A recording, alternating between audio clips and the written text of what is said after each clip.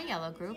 Here's your workbook for Wednesday, April 22nd. The first page, here we go. You're going to trace your name. And here's my name, J-E-N for Jen. Good job. In this page, look for the arrow. And here we have shirts. And we are going to connect all of the shirts with your crayon. And we're going to go all the way down, connect all those shirts until we get all the way down to the star. And you made a path with the t-shirts. Good job. On this page, I'm going to use my green crayon. We have a tree, a leaf, a pepper, and a frog. And you're going to color all of the pictures. Stay inside those lines. Good job. And the last page we have,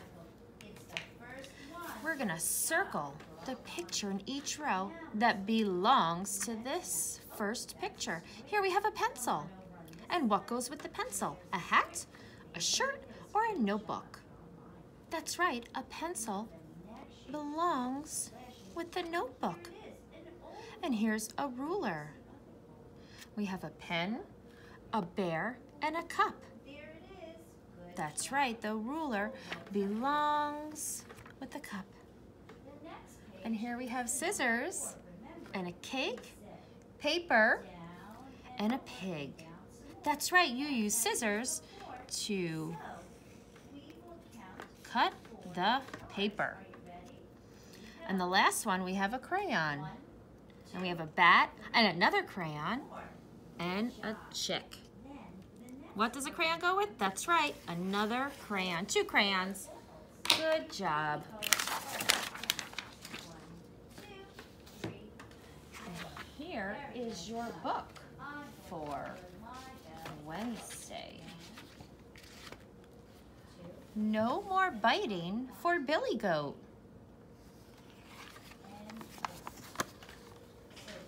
It was Billy Goat's first day at school. He really did not want to stay. But Ducky came over to help him. She always greeted anyone new. Let's find your playgroup, she said. Billy Goat sat down all by himself. Bunny, Piggy, and Lambkin were playing a game with a big ball. Billy Goat wanted to play too, but he didn't know how to join them. Ducky was watching. You have to ask them if you can play, whispered Ducky. She gave Billy Goat a little nudge. Billy Goat tugged on Bunny's sleeve. Can I play? He said in a tiny whisper. Bunny couldn't hear Billy Goat. Billy Goat tried again. He whispered a little louder. Bunny didn't hear him, so Billy Goat nipped his tail. Bunny was startled. Ouch, said Bunny. Don't bite. Billy Goat tapped Lambkin's arm. Can I play, he whispered. Lambkin looked at him. Billy Goat was getting frustrated, so he bit Lambkin on her chubby little arm really hard. Ow! She cried. Ducky ran over. Oh, Billy Goat, she said, you mustn't bite.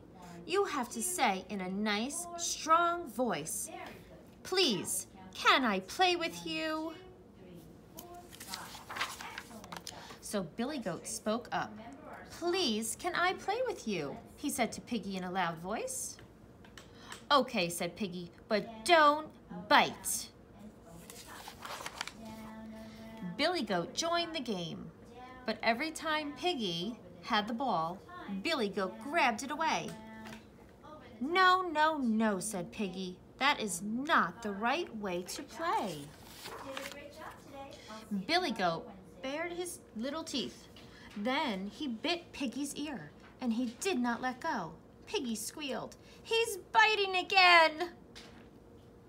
Piggy tried to run, but Billy Goat would not let go.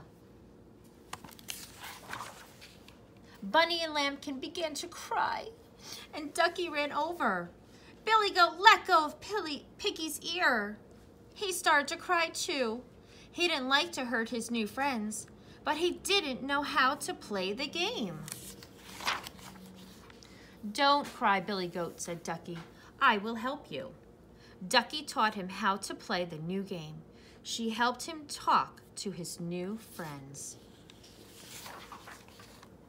Soon it was snack time. Now Billy Goat was using his teeth to bite his apples, not his friends. "No more biting for Billy Goat," he said. Ducky put her arm around him. "Right," said Ducky. "Teeth are for biting food, not for biting friends." The end.